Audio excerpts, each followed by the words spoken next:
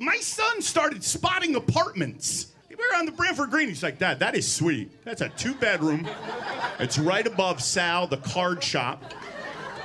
I hear they're gonna sell it. Full bath. Kid started eyeing real estate. So I said, "Are you taking any medication?" "I'm gonna do it holistic." "Oh, okay. Are you? Are you Suzanne Summers?" She's gonna handle it holistically. In the meantime, I'm doubling down on the Valium just to deal with it. To the point of, have you ever gone to refill a prescription and they break the news to you, they lean over? "It's way too soon to refill this prescription." Has that ever happened to you? This is what I live with now. The worst part about it is when you tell a story, I know there's people here who went, "No way, not Jackie," and I get that. There's girls here I could hear shit about, and I'd be like, "What? Not Cheryl." And then there's others I'd be like, "I mean, fucking Sandy was like that in 1983.